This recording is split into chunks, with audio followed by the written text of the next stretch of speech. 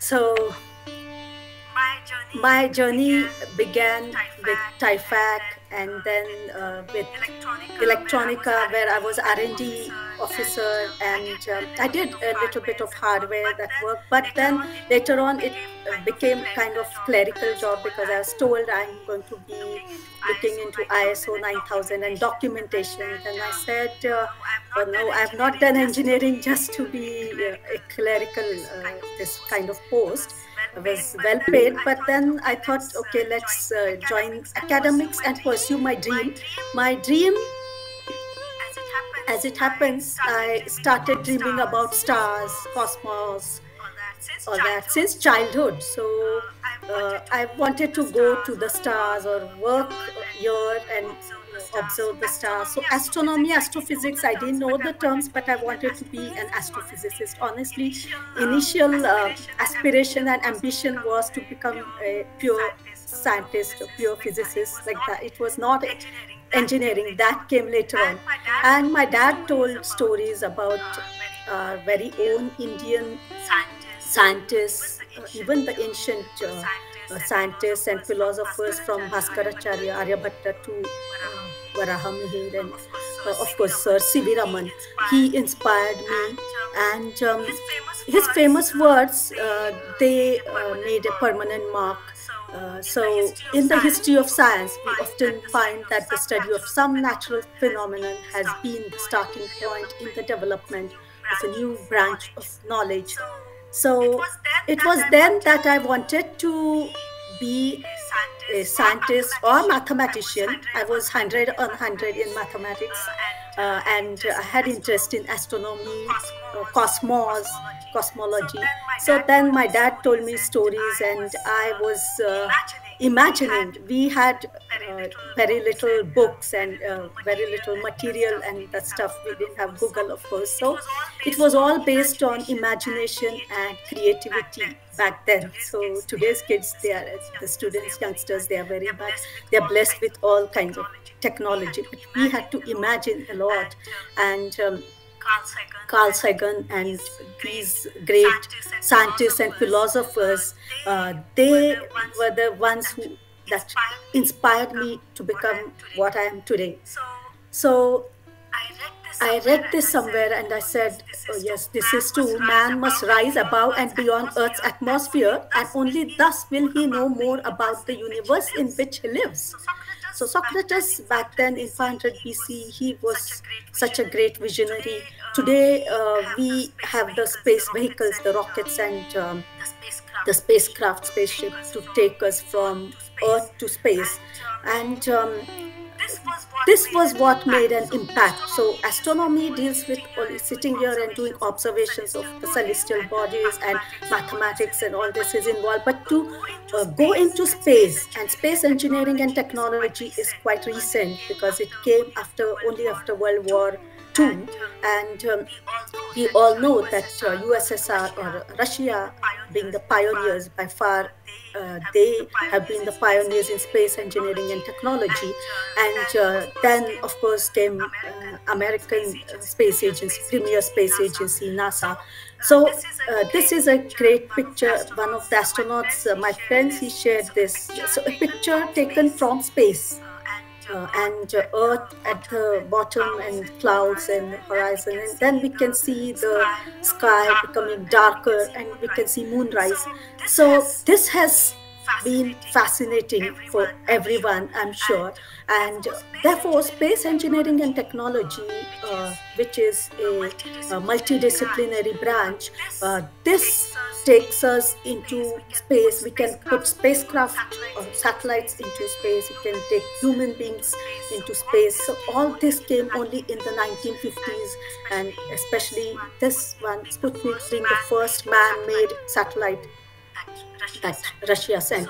So Sir Arthur C. Clarke, a science fiction writer, he had said, a day may come when man will put a man-made satellite.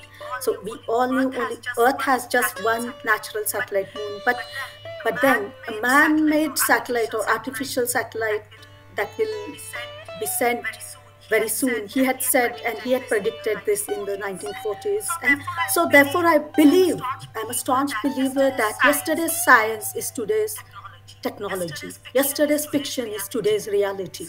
So all this, reading this stuff, I grew up and wanted to be a part of this kind of space engineering technology. And we only had Soviet and some magazines and some international books and magazines and stuff that we went to library and read and referred. We did not have much material. So this is how science and technology, especially space technology, really fascinated me. And this is the picture of the first cosmonaut, the first human being who created history, cosmonaut Yuri Gagarin, CCCP USSR, the Russian first pilot and cosmonaut who made the iconic space voyage. And this is, of course, Saturn V rocket, or the space vehicle that put humans on moon, that is the Apollo mission. And this is the famous picture from the Kennedy Space Center, the rocket lifting off and taking 3 astronauts, astronaut Neil Armstrong, Buzz Aldrin, and Michael Collins to moon. So all this had fascinated me, but little did I know that back then that I would be associated with a premier space agency like NASA, National Aeronautics and Space Administration, the space agency that has a huge budget of billions of dollars, and today they have, till date, they have put maximum number of satellites, the ellipse and the blue dots, white dots you can see, and blue marble, that is Earth, and letters in white, NASA, and the red probe that depicts or stands for space exploration, low Earth orbit, and deep space. So all this happened only when I reached like my early 30s. So it took a decade or dozen years for me to get here. So like Vimal Vakilji said, a modest beginning I did from electronics department in the laboratory at the IETE, and I would mentor and guide students and solve their problems. So from a modest beginning, 0 kilometer above the Earth, that is a simple EMTC lab. And then aviation, I started teaching in IIT. I taught principles of flight, avionics. So these subjects that were close to my heart, because I love airplanes and 40,000 feet. It took me literally and figuratively. My leap was this way. I took this quantum jump. And it was then when I was at the Aeronautical Institute that I got to know that there is a space educators program, a course at NASA, wherein they train the teachers. It's a professional development course for educators. And I just happened to apply for it. I did not take it very seriously, but then of course the application was such a brief one. Only through one essay I had to make an impact. So they realized that there's so much passion for space engineering technology, and she is a space educator. So they gave me this opportunity to attend the program, and therefore NASA did a whole lot of impact, and it was a game changer for me professionally and as an individual too, because my career, it was not, I mean, I had faced some ups and downs. I was sidelined, maybe I was not a permanent professor or lecturer at University of Pune also I had taught, but then this, after attending NASA Space Educators Program, then people started coming to me and they said, we would like to felicitate you, we would like to invite you as chief guest of honor. So all that apart, the rewards, they came later on, but it is the knowledge, and it's the same individual, the thirst for knowledge that I have had from the very beginning. Even today, I sit for hours together at night also. I learn new things every day. Well, this is a picture taken from the International Space Station, so illuminated view of Earth. So my modest beginning from the IETE as such and then my journey till Marshall Space Flight Center. It was inside these doors that here in this academy, this program, we were not only taught engineering subjects like space engineering, technology, mathematics, STEM education, but not only that, but also space simulation. So in this simulator, we are like astronauts, and they really took us to that space journey. It's like I have not gone beyond the stratosphere, but only through simulator, a great deal of experience I got. And this is a precursor training to astronauts training. So it's my honor and privilege that I could attend this particular training. And space short, it takes you like a rocket, 10, 20 feet. Abruptly you are taken up and then free fall. We experience micro and zero gravity. And this is my colleague Michelle, who is going to experience the multi-axis chair. The astronauts experience all of this when they go into space. So this is myself on the zero, or rather it's microgravity floor, the moon gravity, 1/6 gravity experience.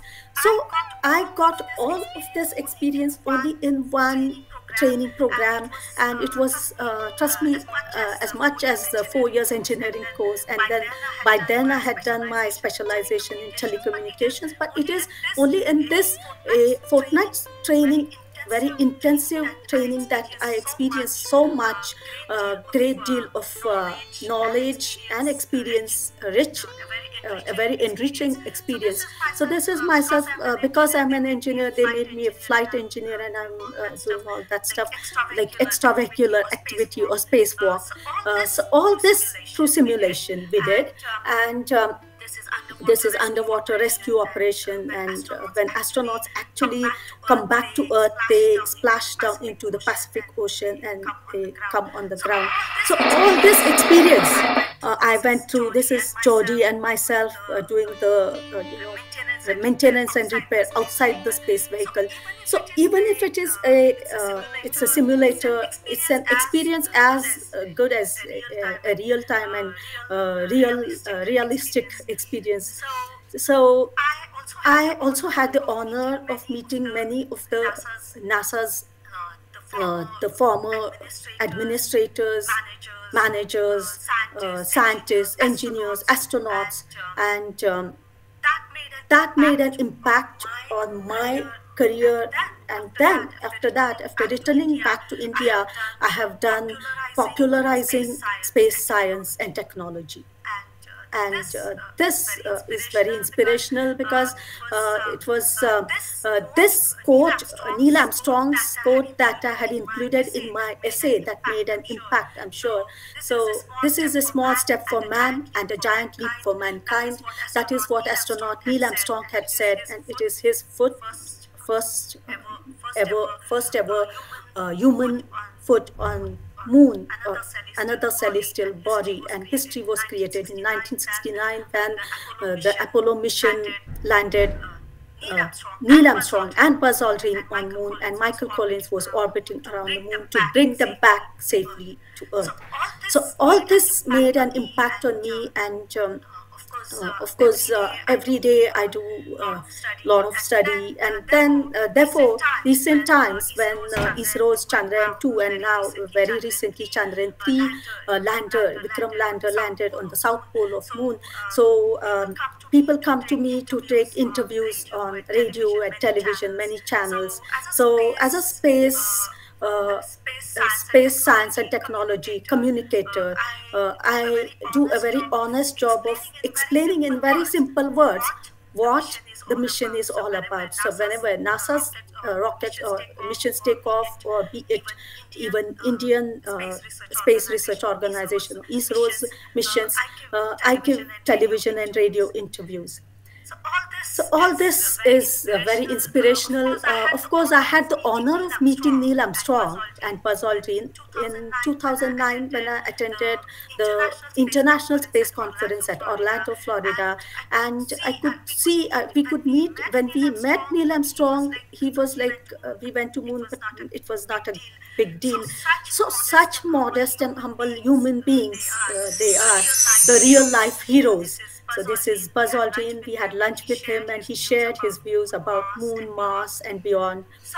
So my journey into NASA, and I went 6, 7 times later on again in various capacities. So I have been like reading and learning a lot, and the ultimate aim of space exploration is to find if there is life elsewhere in the universe. So search for extraterrestrial intelligence, SETI institutes, conference, and all that as well I have attended. And I have been to NASA's Ames Research Center, Johnson Space Center, Kennedy, and many of the centers. And today my it's a proud feeling that my students that I have mentored, they work with NASA Ames. One noteworthy like the contribution is Hemil Modi. He's an innovation scientist at NASA Ames, and he's the recipient of big awards, leadership awards, iconic leadership awards from NASA. And being an Indian as well, but like they know that now India is doing great stuff, be it in our subcontinent or whether people are working elsewhere, everywhere abroad. So my students, they work at European Space Agency as well, not just NASA, but Russia, some are in Japan, Japanese, JAXA. One girl recently, she did an internship there. And the students that I have mentored, and they have joined International Space University, and many of the girls from small towns, they are the recipients of Dr. Kalpana Chawla International Scholarship, and it is for Indian girls. And trust me, they're all small town girls. So it's the big dreams that matter. It doesn't matter from where you come, but all that matters is where you're going or you're heading. So likewise, my career as well, from 0 kilometers above the earth with a modest lab to 40,000 feet, avionics and all these airplanes subject stuff I was teaching in Aeronautical Institute. And then space is infinite, and so are the opportunities, and sky is the lower limit. So today I'm placed at this juncture wherein I myself have a lot of opportunities as a space ambassador, and I may make it to space one day. But it is, for me as an educator, the proudest feeling is that my students are doing great work, and they are going places. So that is what matters to me. So all these are great pictures, astrophotography. Some of my students also they have taken up this as a career, astrophotography. So doing photography in space, or sending drones and onboard cameras and taking pictures from space. Of course, this is astronaut Rusty, who went to moon as well. And some of my friends, they keep sharing these pictures. And of course, I've met Sunita Williams as well, and many of the NASA's and Russian astronauts and cosmonauts I have met. They are the real life heroes and great inspiration for me. So this is the precursor training that we received, and these are the astronauts who really make it big. They are the bravest of the brave, because it's like when they go on a mission, there's no guarantee that they may come back. So it's a high profile job, but it's the riskiest thing. So by the way, I never had the opportunity to meet late Kalpana Chawla, but I know her folks. Papaji, recently he passed away. I have had the honor of meeting the entire family and her siblings. I'm in touch with them. And now, because my students, the girls, they're continuing the legacy of late Kalpana, because they are the recipients of Dr. Kalpana Chawla International Scholarship. So Papaji would always tell me, Leena, you are doing a great job. You are taking Kalpana's dream ahead. What she could not achieve after 41, she died in the Columbia disaster. So later on, your students now, they are coming in and filling that space, because a void was created. And Kalpana, for me and for my students, she is immortal. She is the guiding star, and we really miss her. But my girls, the young students of Indian subcontinent, they are the recipients of Dr. Kalpana Chawla Scholarship. So we are very proud that this legacy is being continued. And Of course, her famous words were, "The path from dreams to reality does exist." So she not only motivates and inspires me, but a whole lot of young generation of the future astronauts and space scientists. In the Astronaut Hall of Fame at Kennedy Space Center, the building behind me, they have paid homage to all those who lost their lives in space. So most of the scientists, the astronauts that I have I have met in America or in Russia, most of the astronauts, they believe, astronauts and cosmonauts, they are pilots and they are the bravest soldiers. Actually, they are the real life heroes. They believe in this spirit. Life is either an incredible adventure or nothing at all. So I had the honor of meeting Miss Sunita Williams one, and of course, for me, after coming back to India after the training, I went to ISRO's many of the centers even before this happened, NASA happened, and I was doing TIFAC research as well. I had been to ISRO's Bangalore and Ahmedabad Satellite Application Center, SSC, and VSSC in Thiruvananthapuram. But today, I send my students for IIST, BTech and MTech programs, and for internship at ISRO, DRDO, and I'm proud that we are continuing this legacy because Sir C.V. Raman himself was the mentor to Dr. Sarabhai, and Dr. Sarabhai, he was Dr. Vasantrao Gowarikkar's and Pramod Kalesar's mentor and guru. And today, they are my gurus and they are my mentors, and my students are getting inspiration from us. So we are continuing this rich legacy of the men of science from India as well. So gone are those days when students used to come to me and say that, "Ma'am, we want to go to NASA and work there. We want to work abroad." But today, most of them, they want to stay back. And I encourage this. I ask the youngsters to stay back in India and work for our country, because this is now Atmanirbhar Bharat and we want to do homegrown technology. And my startup, AstroEducare, we train and mentor students and encourage them to join either ISRO or DRDO or come up with startups. So we are encouraging and nurturing this innovation and startups, because now is the right time and the best time for space. So like Honorable Modi ji says, space के लिए बहुत अच्छे दिन आए हैं और अच्छे दिन आने वाले हैं. And I'm sure youngsters will take the example of such great scientists and engineers of India who laid the foundation of Bhabha Atomic Energy Research Center, BRC, Dr. Homi Bhabha, and the founding father of nuclear program, and also Dr. Vikram Sarabhai, India's founding father of ISRO or space program, and Dr. APJ Kalam sir, I have met most of the chairman ISRO, that is Dr. Radhakrishnan sir, Madhavan Nair sir, Dr. Kiran Kumar sir, and of course last year I met Mr. Somnath sir, Dr. Somnath as well.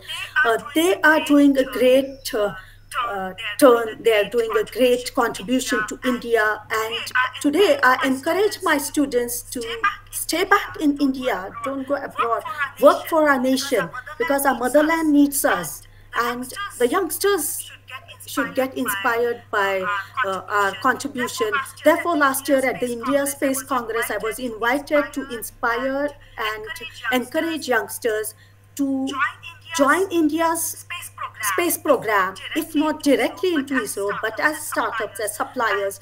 And trust me, many of my friends and students have been indirectly, directly part of Chandrayaan mission, Vikram lander, and service providers, suppliers to the actuators, the thrusters, Vikram landers, even the solar panels, so on and so forth. So today we are encouraging homegrown technology, and therefore what we saw in the initial years ISRO's INSAT and all these programs, but it was Chandrayaan 1 and 2, and then Mangalyaan. And now in the coming times, after Chandrayaan 3, then Aditya L1 mission and Mangalyaan 2, so on and so forth. And Gaganyaan mission, we are all waiting for it because some of my students will be, the youngsters, the future space scientists and engineers will be a part of this mission. So it's a proud feeling, and it's very encouraging. And I come on television and radio for the interviews. So as a science and technology communicator or Vigyan Prasarak, it's my duty to in very simple words explain what this mission is all about. So all this I keep doing in Marathi, Hindi, English, so on and so forth. And well, one of my greatest inspirations has been cosmonaut Rakesh Sharma ji, who I keep meeting every now and then, and he is also now part of the Gaganyaan missions planning and training. So he is a great inspiration for all of us. And when I had met Kiran Kumar sir, he was asking me, had you worked at ISRO? I said, well, I have visited many of the ISRO centers, but I have not been an insider of ISRO. But then I've encouraged my students to, attend. And we have also organized ISRO's exhibitions. And in this way, as a science communicator, and now very recently, we have also founded what is called Sir C.V. Raman Science Research Center through Science Laboratory and Science Fun and Learn, DIY, do it yourself. We are encouraging the youngsters to do more and more of practical stuff and enjoy science, doing it with their hands and through experimentation. So this has been my journey, and now for me, like personally and professionally, it's a great moment because recently I had met Dr. Jill Tarter, the director of SETI Institute, and she had played of course, she has been the director of SETI Institute, and her role was played by the Hollywood actress Jodie Foster in the movie Contact, in the science fiction. So I have, throughout my journey, I have met many great scientists, engineers, astrophysicists, Dr. Seth Sosat. He talks about, are we alone? So the ultimate aim of space exploration is now, for me, to find how we came here on planet Earth, and is there life elsewhere in the universe? So I took up to astrobiology in the very recent times. So I keep reading even biology and life science now because it's all the more important. Ours is carbon-based life. So elsewhere in other worlds, it could be silicon-based or phosphorus-based life, biochemistry. All this I keep reading every day. So trust me, it's very challenging, but I enjoy doing this. I'm a perpetual student, and I keep learning and reading every day. This is Dr. Tom I had met at the Ames Research Center. So when we met, he asked me, are you Kalpana's sister? I said, no, but yes, Kalpana has been a role model for me. So many people tell me that I'm a look-alike. When I was invited to SETI Institute, yes, by the way, I had met Dr. Frank Drake, whose Drake's equation is very famous. Is there life elsewhere in the universe? So it's a probability, the term, a non-zero term. So therefore, it proves that, yes, life exists in some or the other forms in other worlds. So I have met many of the greats, but it was my dream to meet late Professor Stephen Hawking, but I couldn't meet him. Of course, I'll go once to meet his folks in England. Dr. Jayant Narikar sir, Dr. Gowarikar sir, they have been mentors to me, and this is Papaji felicitating me, and he also used to call me Kalpana. So recently when I went to Punjab Engineering College, Peck, Chandigarh, and Dr. Setia, the director, he said, we thought Kalpana is coming back, so you are her look-alike, they tell me. So yes, there have been many awards and rewards. This one was at the IETE, and what I do is I encourage the youngsters, to take up science, pure science, engineering, and in whatever it is their aspiration, we groom them through our startup Astro Edu Pune and also through the Swanirman Science Research Center. This is one of my the mentors, Padma Shri Pramod Kale sir. So my students received award for this particular project. They are all going places as well, and we do stargazing. We're going to do it next weekend. Many of our programs, like educational programs, workshops, and conferences, um, we impart knowledge and inculcate this thing in the youngsters, the scientific temperament, and we want them to be India's future scientists and engineers. So salute to my guru, my mentor, Dr. Shankarrao Gowarikar sir, and his nephew, Ashutosh Gowarikar, left-hander, my friend and fellow left-hander. He made the film Swades. So many of my students also tell me